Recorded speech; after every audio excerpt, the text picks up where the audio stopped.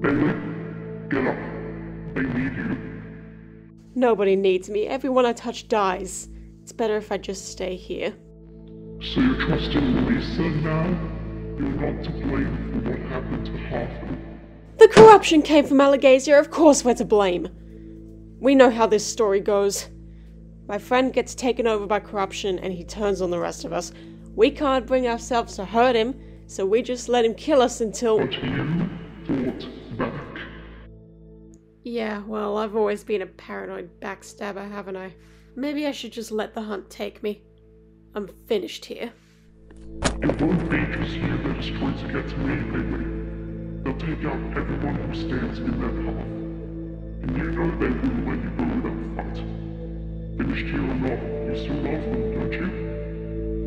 Good. Get your things. If we leave now, we'll be long gone by dawn. Dawn? You want me to leave without saying goodbye? Bailey, you don't fit in here. I can see it in your eyes. You will never be who they need you to be.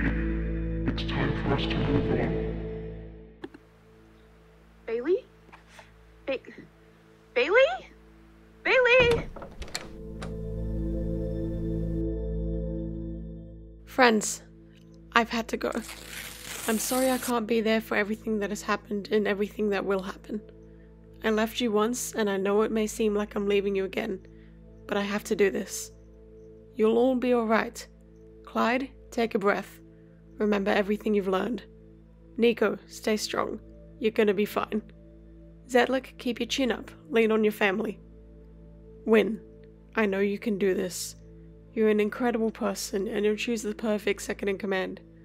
Look after yourself. I'm sorry. Be strong.